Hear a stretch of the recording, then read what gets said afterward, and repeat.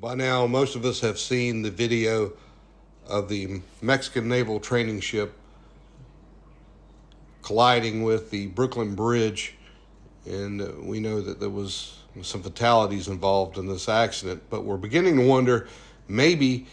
was the problem in the propeller system on the ship. Now, this is a controllable pitch propeller demonstration here, a CPP, and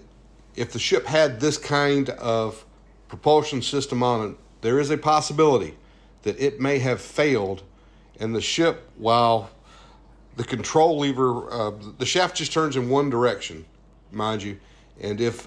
they were in reverse and then put the propeller to forward and it never reversed or it went to the forward position to go ahead, they add throttle to it and they're still in reverse. This very well could have led to the tragedy where we saw so many of those naval cadets up on the rigging of the tall ship when it struck the bridge. We've looked all over the internet trying to find images of the propulsion system or the engine room from the ship, and just have not found anything.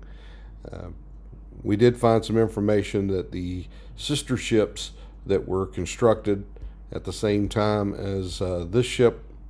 was do in fact have that controllable pitch propeller, and it makes sense, especially if you can really control that, like if you're under sail and could actually lay that propeller flat, so you wouldn't have near the drag of the propeller if it was kind of set in there at an angle. You know, if you could control that to where it's completely flat, it makes perfect sense. And if that system failed and it was still in reverse and wouldn't come out of reverse, and the captain is ordering full ahead and they are continually just adding power to the engine to try to go ahead, and in fact the propeller is set to its reverse mode or locked into that because of some sort of malfunction there, that would explain why the ship just went back. Still don't understand why they didn't at least try to attempt to get the anchors deployed. Keep in mind, this thing happened very quick. I think the time from when they actually started moving off the berth to depart to impact time of the bridge was like 11 minutes. And you got to think probably half of that was spent as they're kind of coming back nice and slow into the center channel of the river. It is a tragedy, there is no doubt, and investigations will continue, but I'm wondering now if a controlled pitch propeller did cause this accident.